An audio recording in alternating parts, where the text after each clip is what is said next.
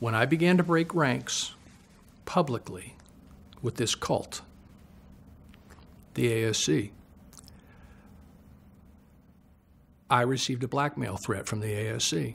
Shut up or we're exposing your crimes when you were in Scientology. And like I said, I laughed about it because I've been an open book, unlike Mike Rinder, who can't remember a goddamn thing about anything that he ever did to anybody.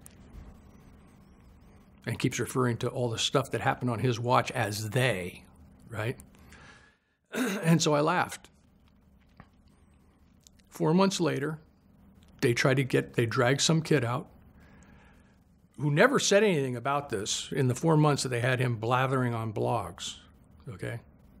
Never mentioned my name, never mentioned anything.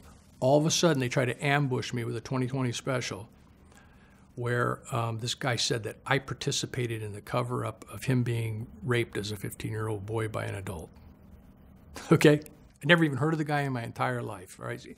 ABC didn't run with it. The point is, though, these people that are getting unlimited bucks for rolling out this infotainment, entertainment, quote-unquote docu-series reality show about quote-unquote sexual abuses being covered up, right? They're already demonstrated to have invented them. They invented it against me, okay? And ABC wouldn't run with it when they realized they were being taken to the cleaners, okay? And yet now they're going to do a whole season of this.